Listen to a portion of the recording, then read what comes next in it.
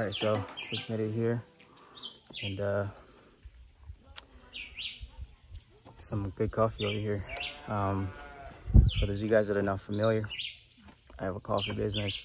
It's called Fortune Co, and we import some of the best coffee in the world, and that's Haitian coffee. And right now I am just going into every remote area here in the northern part of Haiti, high in the mountains, high elevation coffee. I am actually contacting, getting together with farmers, local farmers, so I can, you know, I'm basically buying their coffee on the tree. They don't have to take it to the market. So that's what I'm doing right now. And again, this area is known for coffee and some of the best coffee I found here. And I've already explained this before. The coffee here has been untouched since, you know, coffee was brought here from Ethiopia, and this is what you call pure organic strong coffee. I'm about to get with a few farmers, and we'll get contracts going and come harvesting season, which is about August, September, October. Be importing a couple of thousands probably pounds of coffee to the States. And those coffee lovers, if you love coffee, and if you haven't subscribed, subscribe to the channel. If you love coffee, I'm going to add the link to our website, to the business on this video. You guys can check it out. And again, the best coffee guaranteed. And if you get it, I promise you're gonna be hooked. It's the best coffee. So let me go ahead and get off the bike. I'm wearing flip-flops. Let me get off the bike and start checking out these coffee plants and talk to the farmers and see if we can, well, we are gonna strike a deal. I need this coffee, so and get off. Let's see what's popping. Vous avez tout derrière tout? Tu vas continuer à regarder.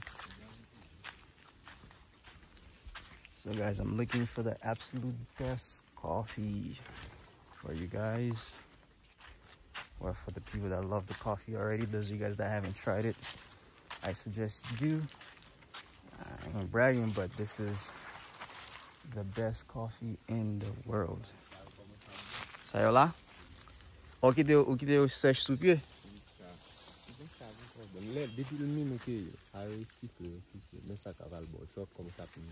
Okay, cool. Yeah, that's sèche. Check this out here. By the way, the ocean is right there. The views here are breathtaking. So here, there's a problem with irrigation. It hasn't been raining, but you know, this is what all of them look like. Right now, you can see some of them not ripe yet, and because there's no water, this is what happened. My ultimate goal is to buy a nice, is to have a coffee farm basically, and I'll make sure the land is irrigated, that I have water coming into the land, so the coffee can be, you know, can thrive. So the coffee can thrive basically. So this is just this on the side of the road. I'm going to reach out to these people, whoever wants this. It's my baby. On this side here. Right, so most people here are subsistence farmers. They only, you know, they don't have a huge farm, you know, where you can get hundreds of pounds of coffee, but I am going to get a hold of every single farmer here, and I will buy their coffee. And the goal is to get at least 500 pounds before I leave here, and I'll come back in.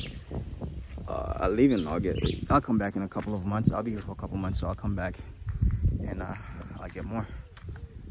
So let me go ahead. I see someone over there. Let me go ahead and go talk to them. And I have to stop at a couple of houses along the road. So it's gonna be a tiring day. I'm gonna be walking around all day, so stay tuned.